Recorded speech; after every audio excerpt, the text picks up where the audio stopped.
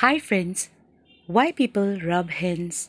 Children rub their hands in happiness and excitement when they see things that they like and when they expect good things.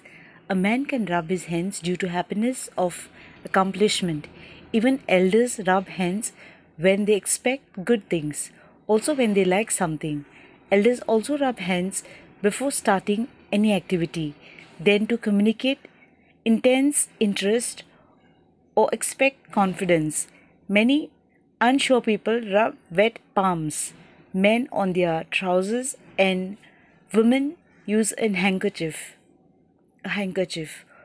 Also, people under stress during public speaking to gain confidence rub hands or wipe their wet palms. And athletes before a run to rub wet palms to ease tension. Take care, friends, and lots of love to you all. Bye.